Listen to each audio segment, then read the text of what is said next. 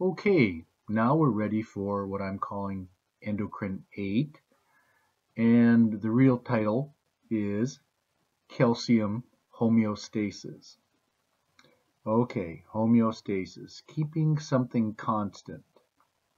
And now we're talking about calcium, keeping blood levels of calcium in some normal range, because everything that's in the blood tries to be into some normal range. So let's look at this little blood panel from a dog, and I'm going to point out a few things here before I enlarge it. We saw this before, but it's an Australian Shepherd canine. It says there, 2 years of age, and it's a female. And I want to concentrate on blood levels of calcium. So I'm going to get this here, enlarge it a little bit, just to point out a couple things here. Okay, here we are, calcium. You can't see up above, but well, the number is 10.3, and the units are milligrams per deciliter, and I want to talk about that.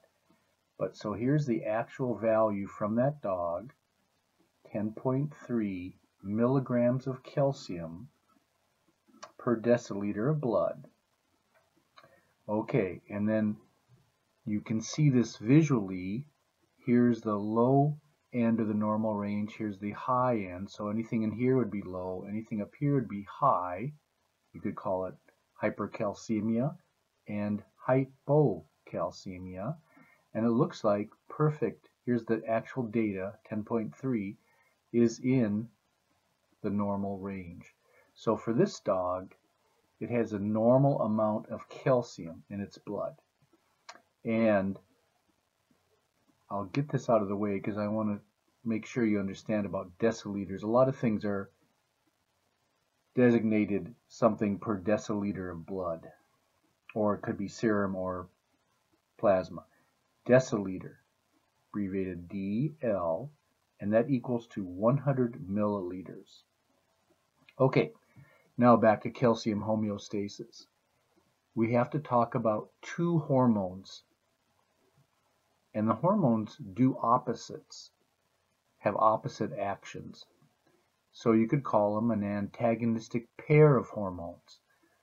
Now you should know that there are other antagonistic pair of hormones in the body, some that we'll talk about, some that we don't. But in this case, what one hormone does, the other one does the opposite, and therefore you can call it an antagonistic pair. Who are they? Calcitonin, and I'll tell you what that minus means in a minute, and parathyroid hormone. The previous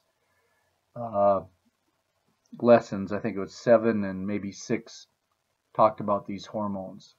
Okay, calcitonin. I put a minus behind here to say, hey, it tends to lower blood levels of calcium. The plus here says, hey, I try to elevate blood levels of calcium. Okay, so this is very important. I've got two more graphics I want to show you, and I'm going to explain one very slowly, and the other one I'm going to probably let you pause and go through it. You should be able to reproduce these graphics, at least in some manner, so you can see where these hormones come from. We've talked about that, but then where they go, that's called their target tissues. And then what do they do when they get to their target tissues? Okay, so now we've got a great graphic that somebody made. It's out of some book, someplace. I found it on the internet. It's figure 44.6 from someplace. And let's do this. It's not bad at all. It's very good. Let me explain it. Homeostasis. Trying to keep normal levels of calcium in the blood. Okay, let's go this way first. What happens if calcium levels, which is Ca plus 2, if they get too high in the blood? Okay, they go above the normal range. So this would be hypercalcemia. Well, the thyroid gland and we know it's actually the parafollicular cells of the thyroid release this hormone called calcitonin. And if you remember, I said it had a minus behind it, which the actions it does tend to help bring down calcium levels, and that's what you want if they're too high. Let's look at the target tissues. Calcitonin goes to the bone and says, keep more calcium in the bone. Deposit calcium. So bones are actually very dynamic. They can take in calcium and store it, in this case. So as blood goes through the bone, it's going to the bone is going to take out some calcium from the blood. That's going to help lower blood levels of calcium. Lo and behold, the gut doesn't absorb as much calcium when we tend to be under a calcitonin influence. And I'll explain that. It's explained better later. Okay, then calcitonin goes to the kidney, and it says, kidney, decrease the calcium reabsorption. When you see this word reabsorption, that means there's calcium in the urine, but the kidney can take it back into the blood from urine back into the blood. But calcitonin says, don't do that so much.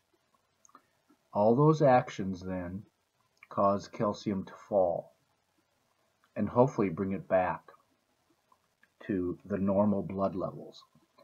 Well, here we go. What happens if the levels get too low?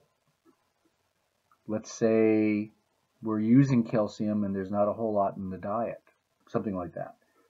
Well, that's a signal to the parathyroid glands to release parathyroid hormone.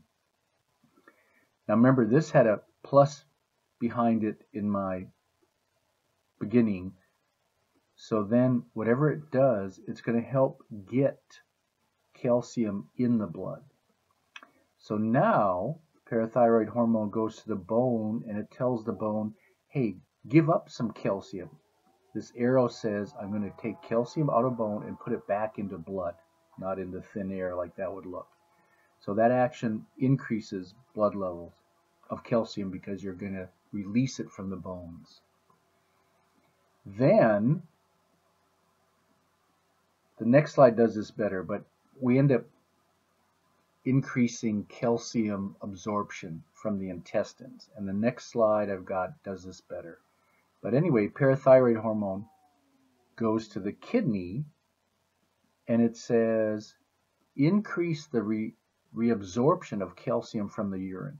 So when you increase reabsorption, that means it's going to reabsorb it from the urine that it made and take it back up. That's kind of what this arrow says. Hey, it's going to maybe go to the urine, but no, we're going to take it back into the blood.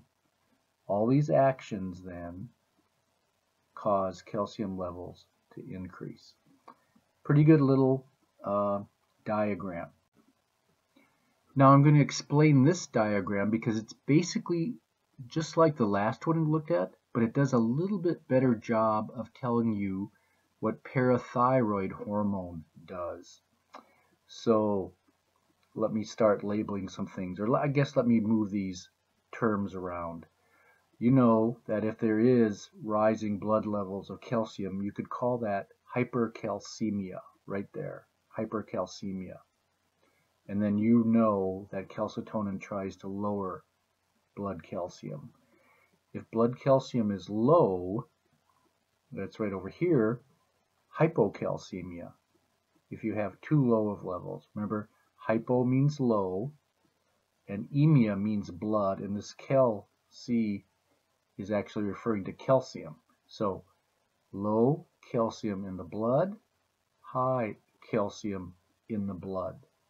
Now let me show you what this diagram does better. Let's look at hypocalcemia. That means we need to get calcium back up. Parathyroid hormone is released by the parathyroid glands.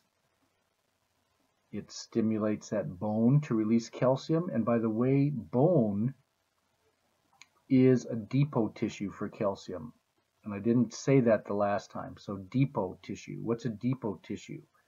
Well, a depot tissue is something that can store a molecule at a certain time, and then it can actually release it, give it back to the body, so it circulates in the blood. The depot tissue, in this case, is bone, and what does it give up or store? Calcium. Okay? Now, back here to parathyroid hormone, and the rest of it I'm going to let you look at, but I wanted to point this out. Of course, it goes to the bone, we said that. Goes to the kidney, and then it stimulates the calcium reuptake or reabsorption. But the previous diagram did not talk about this. Parathyroid hormone also stimulates the kidney to make active vitamin D. So here's a new little twist. You should know that vitamin D really should be called a hormone.